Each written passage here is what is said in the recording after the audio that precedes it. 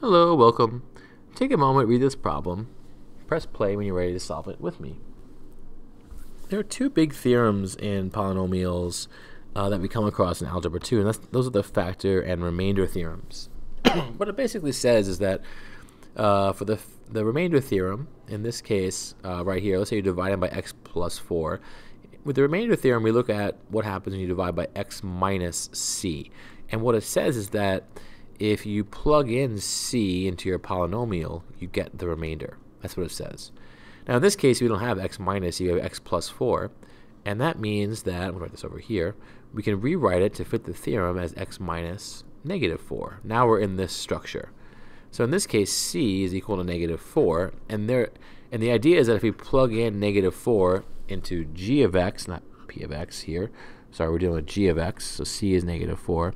If we plug in negative 4, we get the remainder.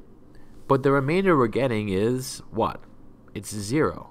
So that's where the factor theorem comes into play. It says it's an if and only if statement, but it says basically if your remainder is 0, then the thing you're dividing by is a factor. In other words, there's no remainder, so it divides evenly into it, and it's a factor of that polynomial. And here that's exactly what's happening. So which conclusion about g of x is true? Right? Okay. X minus 4 is a factor of g of x. No, we are looking at x minus negative 4. That's not true. G of 4 is 0. There they're hoping you'll plug in, you'll see this positive 4 and plug that in. That's not true, but really we're plugging in negative 4. If you plug in negative 4 and get 0, that's what's happening here.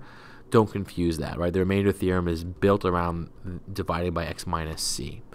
And that's our answer. So the factor and remainder theorems are essential in understanding these types of questions. All right, hope that helped.